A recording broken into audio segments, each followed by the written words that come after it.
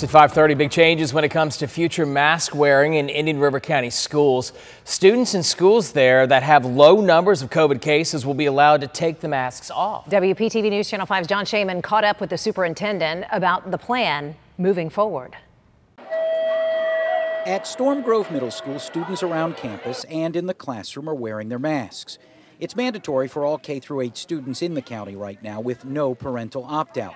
But soon, if COVID cases come down, so can the masks. Moving away from this wide sweeping mandate where all schools to follow throughout the entire county and implementing something that is fluid and responsive to the realities of each individual school.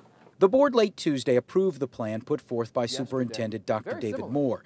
It's a tiered approach based on the percentage of students and staff testing positive for COVID. If cases are under 1%, masks are optional.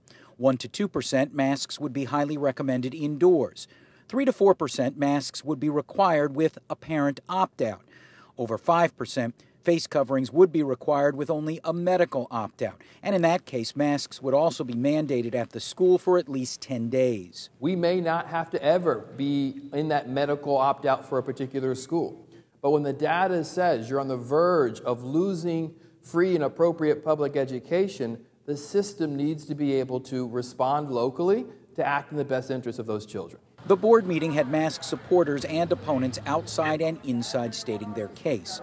I asked Dr. Moore if he felt the board's move would be in violation of state directives where the governor instituted a ban on mask mandates. The school board is acting with the authority that is provided to them through the Florida's Constitution, which allows them to make appropriate decisions based on the reality here in our county, in our school system. The new plan takes effect for kindergarten through 8th graders starting on Monday and in the high schools at the end of the month.